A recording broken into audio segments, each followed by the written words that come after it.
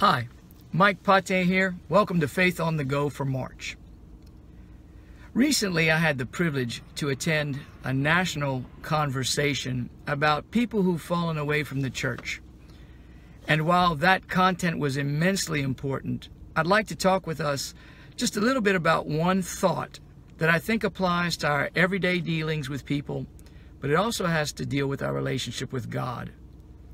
In the course of the research that was presented to us, someone voiced this sentiment about listening to people who have fallen away, who are hurt, injured, wandering, seeking. And that question was, are we listening to fix, or are we listening to learn?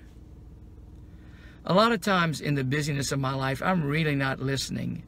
I'm distracted, I'm multitasking, and there are people who I will meet every day, especially during the season of Lent, where I'm called to look and to listen, and not necessarily to fix and move on to the next thing, but to hold their life with them and to listen and to learn how we're alike, how we're different, and what struggles they're facing. I also think the same thing is true in our relationship with God.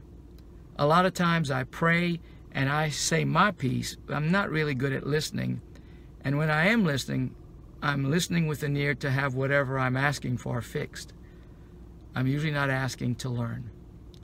So as we continue our Lent, my thought is, let us pray that with God and with other people, we may truly desire to listen to learn and not to fix.